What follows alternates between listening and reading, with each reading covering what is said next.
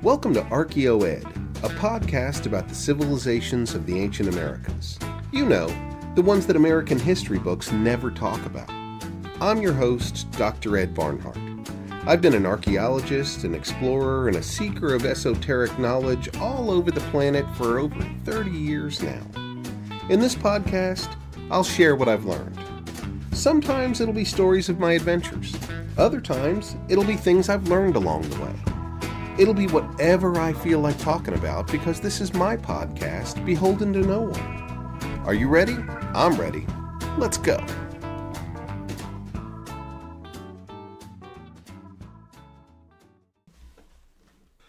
Season 5, Episode 5, The Milky Way, Path to the Otherworld. I've been thinking about the Milky Way and what it meant to the people of the ancient Americas for over 30 years now. I'm going to put my very first paper on the subject from 1994 in my show notes. It's not really very well written, so please be kind if you do read it. I'm really just sharing it to show you that I've been thinking about this for a very long time. My hypothesis is that there's a surprising continuity over time and space in regards to what the Milky Way represented to the peoples of the ancient Americas. Every ancient American culture saw the Milky Way as the path to the otherworld. And in all my years, I've only found things that have reinforced that belief in me that this is a solid hypothesis. From Chile to Alaska, the Milky Way was, and in places still is, seen as the path between worlds. Each version of its story involves local flora, fauna, and geography. Key Milky Way orientations change from place to place, and the stated reasons for traveling the road can change too. But underneath it all is a powerful continuity. The Milky Way is a two-way road between the earthly realm and the otherworld. The souls of the dead travel it. Shamans in trance travel it. Sleeping people who dream are on it. Conversely, supernatural spirits and sometimes deities can travel it from their world to the world of men. In this episode, I'm going to go through a list of supporting evidence, starting in South America, moving to Mesoamerica in Part 2, and finally to North America in Part 3. Then I'll conclude with my thoughts on how this continuity happened. But first, let's talk a bit about the Milky Way itself. Without light pollution, the Milky Way is the biggest, most beautiful feature in the night sky. It's a shame that most of us never get to see it anymore. It's just not very bright, so even minor light pollution hides it from the human eye. Before electricity, everyone saw it, and they saw it every night of the year, of course, unless it was cloudy. We people of the modern world know what the Milky Way is. It's the galaxy that our solar system is in. We're on an outer arm of a spiral galaxy, and we're looking at a cross-section from within it. The Milky Way galaxy, like all galaxies, is much, much thinner than it is wide. It's like a tortilla, if that tortilla was normal thickness but hundreds of miles in diameter. The band in the sky that we call the Milky Way moves with the stars. It's part of them. During March through September, we see the part with the big bulge in the center. That's the galactic center. In the other months, we're looking at outer arms during the night. But since we're inside of it, we see some section of it all year long. The objects that we can see within our own solar system, being the sun, the moon, and 5 visible planets, they move very differently. The stars, including the Milky Way, are the backdrop, and the objects in our solar system are like the dancers on its stage. And while they moved funny, attracting the notice of ancient astronomers, the Milky Way was consistently the dominant feature in the night sky. Not surprisingly, the entire ancient world had ideas about the Milky Way. The term Milky Way comes from the Roman Via Lactea, And they got it from the Greeks, who called it Galaxis Kyklos. That means the Milky Circle. Both of those civilizations explained it as a spray of milk that came from Hera's breast. Zeus attached a baby Hercules to her while she slept. When she woke up and slapped Zeus's bastard off of her breast, the Milky Way was formed. For the Babylonians, it was the tail of the dragon Tiamat that was chopped off by a god named Marduk. The ancient Chinese and Hindu civilizations both called it the river in the sky. The Hindus thought it was a mirror image of their sacred river, the Ganges. References like this are from all over the old world, and they're easy to come by. But reliable info about the new world is much harder to find. But that's what I'm here for. So, let's talk about the Milky Way in the ancient Americas. We'll start in South America. The information we have is hit and miss. It can come from contact period ethnologies. It can come from ancient art and hieroglyphs. In limited cases, it can come from building orientations. But if we don't have any of that for a given civilization, well, we don't have a leg to stand on. Fortunately, when it comes to the Inca, we have a lot of information. The Inca creation story tells us that their creator deity Viracocha called forth the sun, the moon, and the stars from the island of the sun in Lake Titicaca. Then he flew away, following the path of the Wilcamayo River northwest and up into the sky. The Wilcamayo is a major Andean river, and its name translates sacred river. And the Milky Way, in its same northwest orientation, is a mirror of that river in the sky. The souls of the dead follow that path to the Otherworld, and spirits descend to the earth along the same path. Renowned Incan scholar Gary Urton did his dissertation fieldwork in the little Quechua village of Mizmanay in the Sacred Valley just north of the ancient Inca capital, which is Cusco. The farmers of that village explained how the sky is divided into 4 quadrants by an axis formed by the Milky Way. At the solstice, at twilight, the Milky Way's midsection passes through the zenith of the sky. The 2 times it does that create the axis and divide the sky. The people of Mizmanay laid out their village to mirror that. It has 2 roads crossing in the middle, dividing their community into 4 quadrants. Further, they note that the Milky Way axis going northwest-southeast is the same angle as the Wilcamayo River. That mirroring of terrestrial and celestial space was the inspiration for Urton's book on the subject. He called it At the Crossroads of the Earth and Sky. Really a great book. I highly recommend it. But it makes me wonder further, were the 4 quadrants of the Inca Empire created under the same guidelines? The divisions roughly follow the axial orientation of the roads at Mizmanay. And just a reminder, the Inca name for their empire was Tiwantinsuyu, the land of 4 quarters. Now, I'm not sure whether that 4 quarters that we see in Mizmanay is a good match for the 4 quarters of the Inca Empire, like a microcosm and macrocosm. I'm just saying that there seems to be similarities, and that the Milky Way just might have influenced how those 4 corners of the Inca Empire were defined.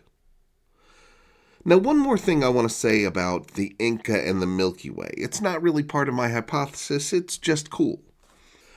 For reasons of atmospherical variations, the Milky Way is brighter in the southern hemisphere than it is in the northern hemisphere.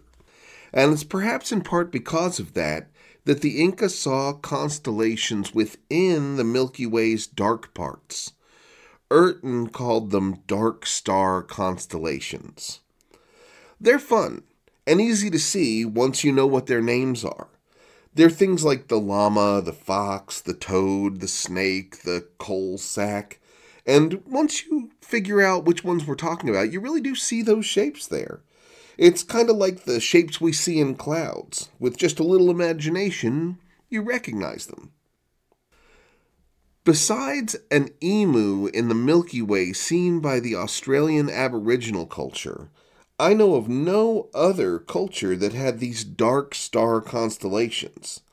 I think it gives the Inca kind of a special relationship with the Milky Way, and I think it's neat.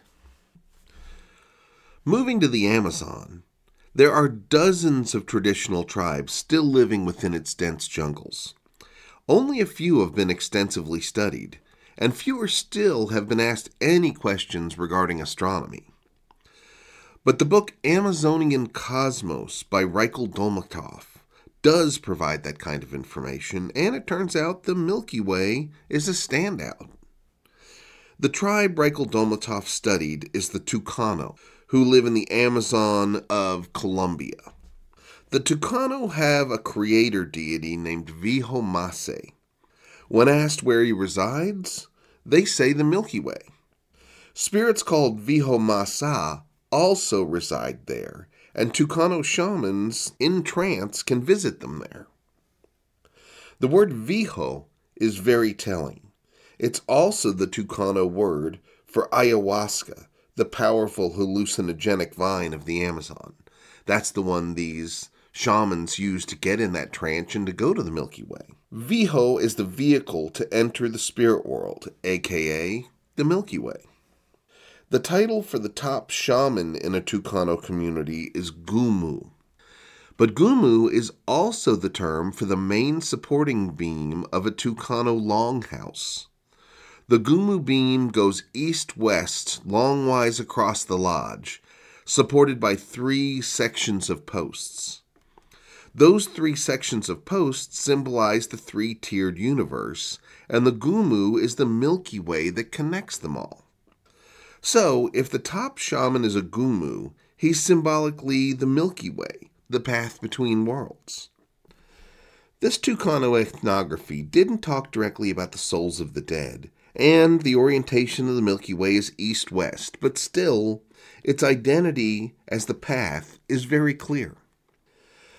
So okay, there's a bit about the Milky Way in ancient South America. I'll take my first commercial break right here, and when I return, we'll move to ancient Mesoamerica.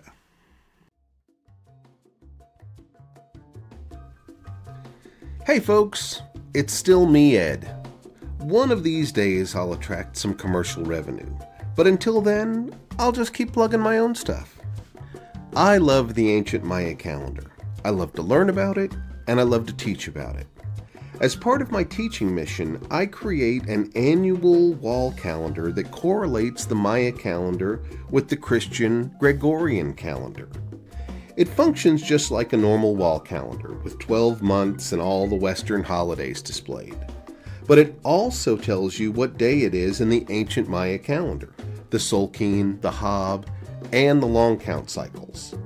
The photos for each month are beautiful windows into the ruins of the Maya world, taken by the 12 winners of our annual photo contest.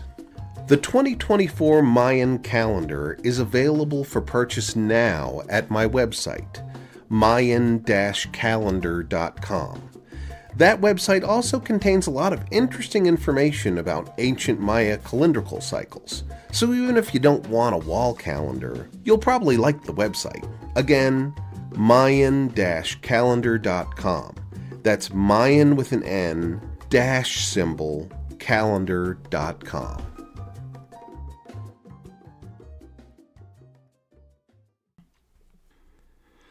All the civilizations of ancient Mesoamerica believed in a 3-tiered universe, an upper world, the world of men, and an underworld. But it's not like a subway line with 3 stops. It's more like a loop connecting all 3. The upper and lower worlds are together the other world.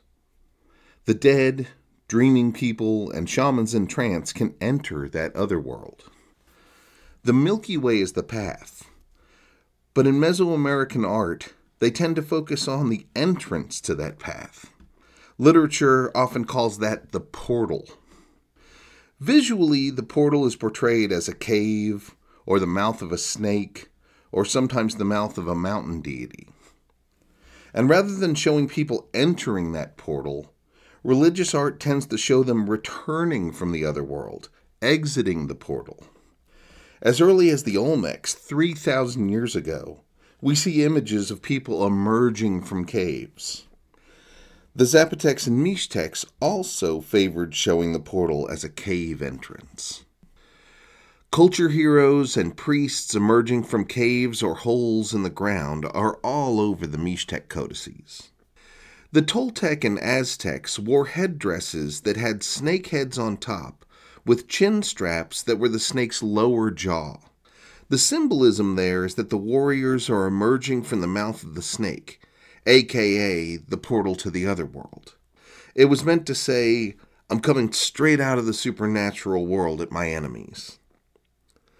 The Maya also depict the portal as the mouth of a snake. The temple of the warriors at Chichen Itza is full of snakes with human heads emerging from their open mouths. But perhaps the most beautiful depiction in the Maya world of this concept is Yaxchilan Lintel 25. On that lintel, Queen Cabal Shock kneels in front of a bowl where her blood is being burned. As the smoke rises from the bowl, it becomes a snake. Its open mouth burps out a figure above the queen's head. It's her ancestor, lineage founder Yat Balam, emerging and coming to her from the Otherworld. The blood becomes the smoke, becomes the snake. The ritual is opening the portal. Maya hieroglyphs identify that snake as Boots Chan, the smoke serpent. He's the conduit between this world and the other. Mesoamerica's love of artistic variation on a theme can make their messages and symbols really confusing. For example, the Maya like to use the snake mouth when depicting the portal. The Aztecs preferred to use a smoking mirror. Both meant the portal, but an outsider wouldn't necessarily know that. Especially within the massive corpus of Maya art, the multiple meanings or aspects of symbols can be simply dizzying. When it comes to the Milky Way, no single book explains it better than Maya Cosmos by David Friedel, Linda Sheely, and Joy Parker. Being a former student of Sheely, I tend to unfairly consider it her book, but Friedel was really an equal partner in its paradigm-shifting theories. Joy Parker was their editor, but her contributions improved the book's readability so much that they made her a full third author. Sheely was the hieroglyphic expert. Epigraphy is the technical term for that line of study. Friedel was an archaeologist with a ton of ethnographic research under his belt. At the time, being the early 1990s, Sheely was especially focused on understanding the texts explaining Maya creation stories. The texts she was translating off of classic period stela were clearly mirroring the story of the Popol Vuh, but the ancient texts provided additional information and characters. Much of it had her baffled, especially the locations mentioned. There was the Wakachan, which meant the raised-up sky. Then there was the Uti-Cha-Chan, the lying-down sky. And then there was the Yash-Osh-Tun-Nal, the first three stones place. She could read the names, but she really wasn't sure what it meant. She knew with all the sky references that it must have something to do with astronomy, but what? To try to understand, she did what too many Western scholars fail to do. She asked the modern Maya. That's where her friend and colleague David Friedel came in. He knew Maya people all over the place. You know how I love a long story, but I'm going to cut to the chase here. They theorized, with abundant supporting evidence from both modern Maya and hieroglyphs, that the Maya story of creation is played out in the turning of the night sky, and the Milky Way happens to have the lead role. There are 2 days associated with creation in Maya hieroglyphics, February 5th and August 13th. The night sky on those days, through a few constellations and the Milky Way, appear to tell the story. August 13th begins with the Milky Way oriented north-south and going right through the zenith of the sky. In that orientation, it's the world tree, and its name is the Wakachan, the raised-up sky. As the night continues, the Milky Way tilts, and the Big Dipper is just to the east. That's the constellation of Seven Macaw, the false son of the third creation. The hero twins shot him out of the world tree, and the Big Dipper is him falling out of the tree. Then as the night progresses, the Milky Way tilts into an east-west direction, or orientation, and that's the Uti-Cha-Chan, the laid-down sky. Finally, just before dawn, it tilts up and becomes the canoe that the paddler gods used to take the maize god up into the sky. And then just as the sun rises on August 13th, the constellation Orion is at the zenith of the sky. To the modern Maya, Orion is a constellation called the Three Hearthstones. That's the first three stone place from the classic period texts. It also is mentioned in the Popol Vuh. The last act of the hero twins is to set the three stones in the center of the sky and start the stars spinning. Now, admittedly, that's a confusing amount of things that the Milky Way can be. And honestly, I struggle to grasp it myself. The concept of cyclical transformation is foreign to Western thinking, but it was central to the ancient Maya worldview. Regardless, this discovery led to some important new understandings about Maya art in general. The Milky Way in its north-south orientation, now identified as the Wakachan, the stood-up sky, is the world tree. August 13th's night sky begins with the Wakachan, and February 5th's night sky ends with it.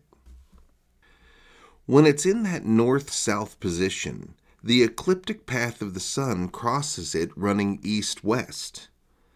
It was already known that Mesoamerica symbolizes the ecliptic as a double-headed snake. It gobbles up the sun in the east at dawn and spits it out in the west at dusk. Just to let you know how prevalent this symbol is and how important it is, there's actually a double-headed serpent that's the outer border of the famous Aztec calendar stone. There's also one on the famous tomb lid of Pakal's sarcophagus in Palenque. Before the discoveries published in Maya Cosmos, it was just a double-headed snake hanging off a tree.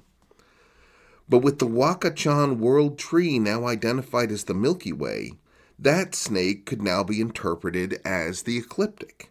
And if the tree on Pakal's tomb lid is the Milky Way, and Pakal's dead body is falling down it into the skeletal jaws of the underworld, that means that Pakal's soul traveled the Milky Way into the land of the dead. The associated hieroglyphs support that interpretation even further. When discussing Pakal's death, they read, "He entered the road." What road, you ask? Well, it seems pretty clear. It's the Milky Way, the path to the otherworld. These new understandings also helped us interpret a strange bar that Maya kings are often depicted holding in front of them. The bar is held horizontally in front of the king's chest and has a snake head on either side. We call it the double-headed serpent bar. If it's the ecliptic, that means that the king is in the position of the Wakachan, the world tree, the Milky Way. As such, the king is the bridge between the worlds, and that's exactly what they do in their bloodletting rituals, just like Queen Kabal Shak of Yashilan did when the smoke serpent burped out her great-great-grandfather. And just in case any of this is starting to make sense, the word Chan means sky, but it also can mean snake. Transforming symbols. Now we link the Boots-chan smoke serpent with the Wakachan raised up sky with the world tree and finally to the Milky Way. I've probably done a pretty crappy job trying to explain all of this. If you want a better one, I highly recommend Maya Cosmos. I'll put an Amazon link in my show notes. But the takeaway here is this. We are quite certain that the ancient Maya saw the Milky Way in its north-south orientation as the path to the otherworld. I'll take my final commercial break here, and when I return, we'll move to North America. After years of hard work, software engineer Matt Neal and I have created the most sophisticated Maya calendar date conversion calculator ever made. We call it Bars and Dots, and we're giving it away for free. Bars and Dots is the name handed down to us from the man who made the world's first Maya calendar software, Sid Hollander. Sid left us in May of 2022, but his memory lives on through Bars and Dots. This resource is not for the casual learner. If you're new to the Maya calendar, it's guaranteed to make your eyes cross. But for those who really want to know the depths of its sophistication and intricacies, Bars and Dots is for you. Check it out and play with it at barsanddots.com. That's bars, A-N-D, dots.com. If you're a math nerd like me, it'll blow your mind.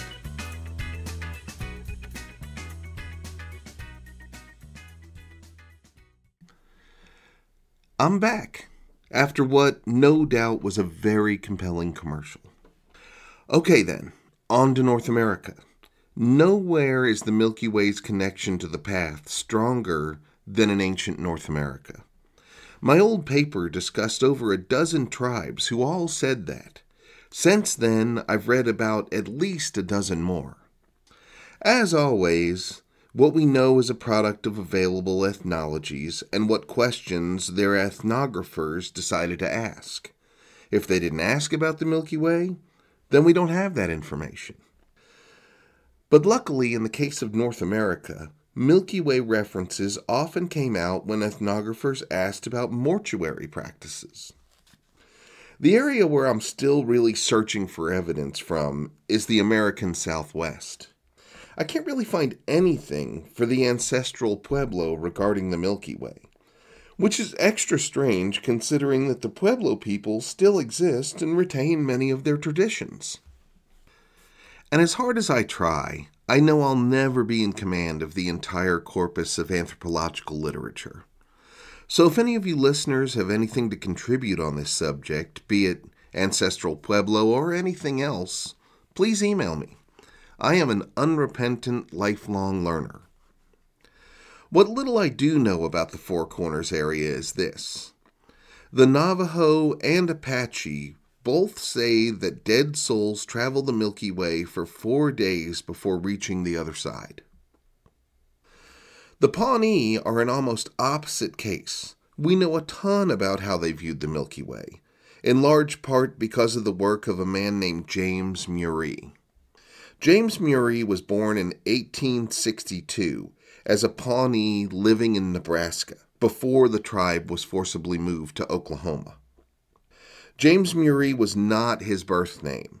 He got that in one of those terrible Indian acculturation schools. He survived that school, and with a promise to spread the word of the Bible, he was allowed to return to his birth community. His command of English introduced him to a few anthropologists who came through Nebraska, and they inspired him to write his own ethnography on the Pawnee. The result was a 2-volume compilation of everything Pawnee that he could glean from the tribal elders. And probably because he was a Pawnee himself, they told him things that they would have never discussed with an outsider. Murray's book tells us about the night sky and its many constellations. On the Milky Way, he was quite clear that it was the path that souls took to the otherworld. Further, he said that they entered the road in the north, facing challenges along the way, and ultimately entered the otherworld at a portal on the south end. One of the Pawnee constellations next to the Milky Way is 2 men carrying a third on a stretcher. That north-south orientation of the Milky Way is repeated in many of the tribes who are the descendants of the Mississippian civilization. Various Sioux tribes see it as a north-south path called the Ghost Road. They add further that an old woman waits at the south end to judge souls and make sure they're worthy of entering the afterlife. James Mooney, who studied the Paiute ghost dances in the 1890s, said that the associated songs typically mentioned the Milky Way. Again, another link here. Up in the northeast of the modern U.S., the Iroquois spoke of the Great Sky Road that extended from the south for the dead to walk. Going to the opposite shore, and the Kwakiutl people of British Columbia, Canada, they also see the Milky Way as a path to the other world. The Kwakiutl see it as a river, not a road. But considering that they're a seafaring culture who followed the rivers up to fish for salmon in the season, that makes sense. They built a special winter lodge with a large central post that extends beyond the height of the roof. It's carved as a totem pole with specific characters along its length. The bottom is a monster who guards the north end of the Milky Way, the entrance. At the top is an eagle standing upon a grizzly bear. Kwakiutl lore says that the bear guards the south entrance of the Milky Way, the portal to the afterlife. The eagle is specifically associated with Kwakiutl shamans, yet another tie to that contacting the other world. I could go on with many other ethnographies, but my point is sufficiently supported here. I love how it's so consistent in ancient North America. The Milky Way, in its north-south orientation, is the path to the other world. Souls travel it, facing challenges along the way. Virtually everyone says that. But an acknowledged problem is that these accounts were collected centuries after first contact, many of them a full 400 years after the first European swords and diseases decimated every ancient American civilization. Can we really assert that pre-Columbian peoples believed the same about the Milky Way? Well, I'm glad that I've pretended you asked that question. We're definitely making progress in that direction, especially with understanding iconography in ancient Mississippian art. Once again, it's the simple act of actually listening to the descendants of the Mississippians that's led to so many breakthroughs. Listening more carefully to things that were considered myths and legends, the Mississippian creation story is being pieced back together. And like the Inca and the Maya, parts of their creation story involve celestial cycles and the Milky Way. One important piece of iconography is the Ogi, now identified as the portal to the other world. We see that all over their art. Another is the thunderbirds, who live in the sky and protect humans from the piasaws. They're winged snakes who come out at night and menace mankind, and the souls who are walking the path. There's also the old woman who never dies, who might be connected to the Sioux stories of the old woman who judges souls at the end of the road. One of my personal favorites is the symbol of an eye inside the open palm of a hand. Some scholars suggest it's from an old story of a giant ripping a hole in the Milky Way to spy on its enemies. But there's also another, more recent line of research that's been finding Milky Way alignments in the buildings of ancient Mississippian cities. The work is ongoing and spearheaded by my friend and colleague Bill Romaine. Use William Romaine if you want to look up some of his publications. I'll put a few links to them in my show notes. Finding Milky Way alignments is tricky because it's part of the stars. The entire starscape shifts over time. We call that precession. Roughly, the stars shift 1 degree every 72 years. That means 720 years ago, the Milky Way was 10 degrees off where we see it today. Using astronomy software, Bill corrected for that, looking at the dates when Mississippian cities were still living communities. Then he used Google Earth to check the building alignments in those cities. We have good reason to believe that the Mississippians were honoring the solstice, especially summer solstice. Native American sun ceremonies typically happen at the summer solstice. There are some summer solstice building alignments in the Mississippian ruins, but not as many as we might expect. There are many more that are north-south or east-west alignments, but even those are often a few degrees off, confusing the pattern.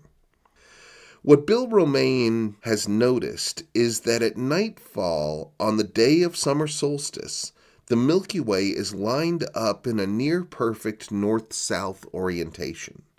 And of course, in that orientation, it's the path. Bill calls it the path of souls. But now here's the trick. The sky is a dome, and nothing goes straight through it. Everything arcs through it, including the Milky Way. On the night of summer solstice, it arcs, and it doesn't touch reciprocal points on the 360-degree circle of the compass. Its north end hits 23 degrees azimuth. That's 23 degrees east of straight north. The south end is more locked to south, sitting at 185 degrees azimuth. Bill has found two major Mississippian sites, Angel Mounds and Moundville, that have building alignments to 23 degrees azimuth.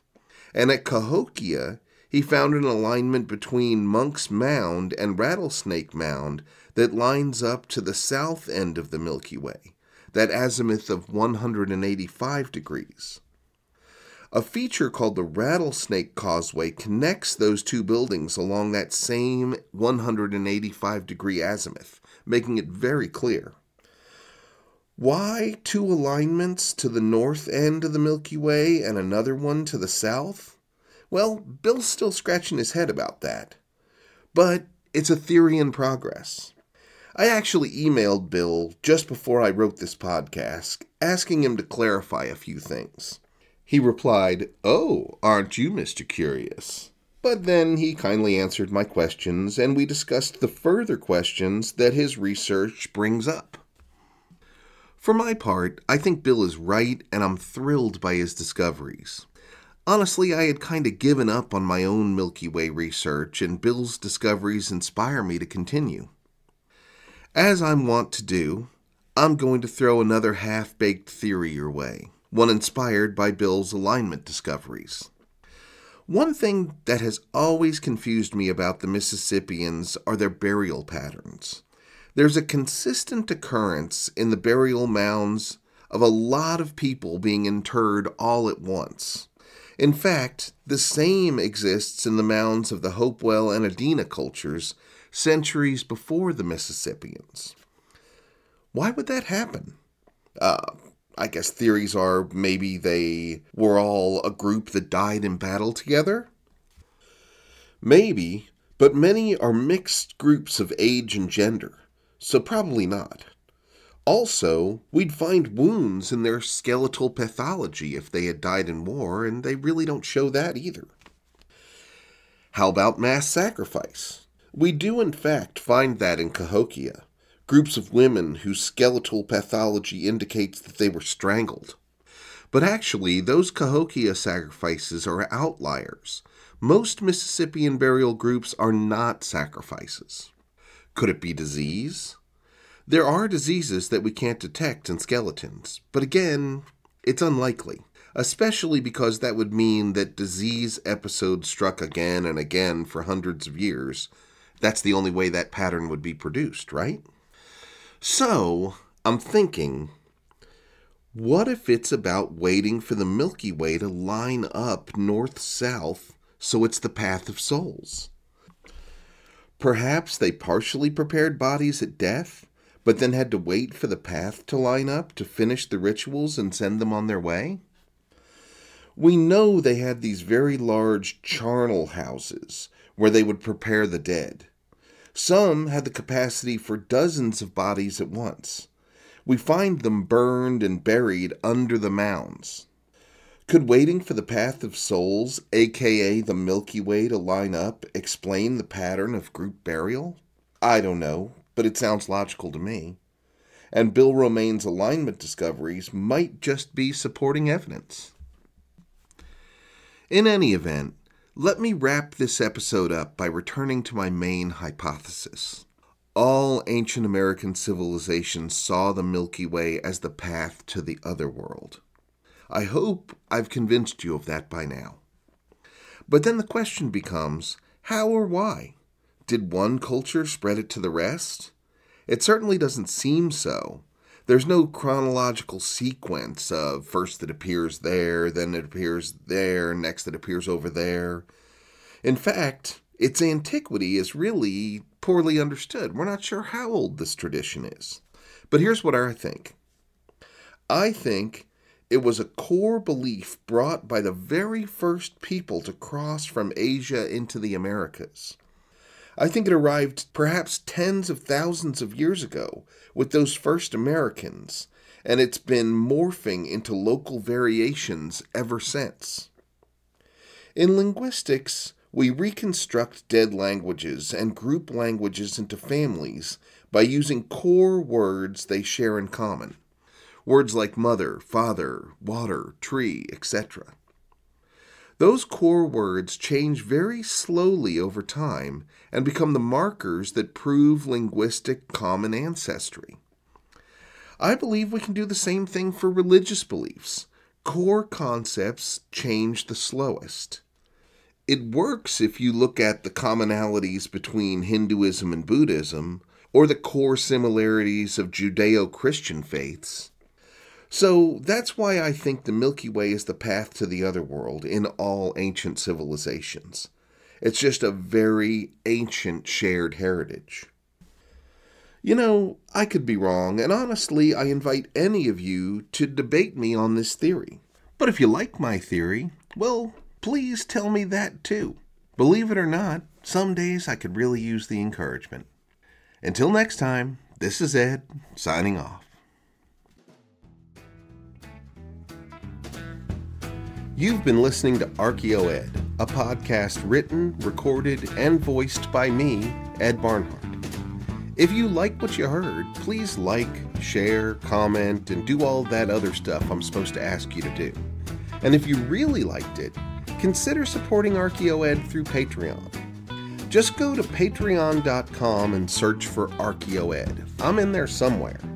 I make these podcasts for free, but I'm not opposed to making money. In fact, if you folks could free me from my day job, well, I'd be much obliged. ArchaeoEd is my intellectual property. All rights reserved. Copyright 2024.